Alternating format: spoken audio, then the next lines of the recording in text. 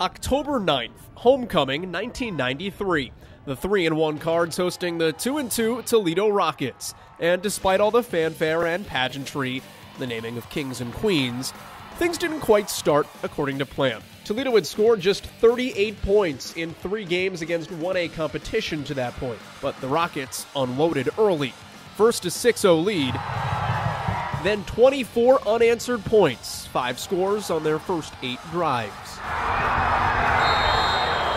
Ball State, on the other hand, had just 121 yards on its first 8 drives. The Cards ran 42 plays with just a field goal to show for it, and trailed 30-3 at home.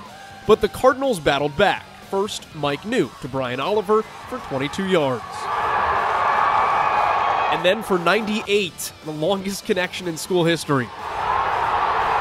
2 more touchdowns followed that, New to Aaron McCray, the last as time expired. The Matt Swart extra point giving Ball State the 31-30 win and the largest comeback in program history.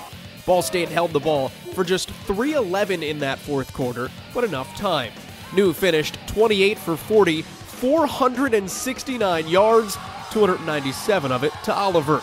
Both school records that still stand today. For Cardinal Flashback, I'm Joel Godet.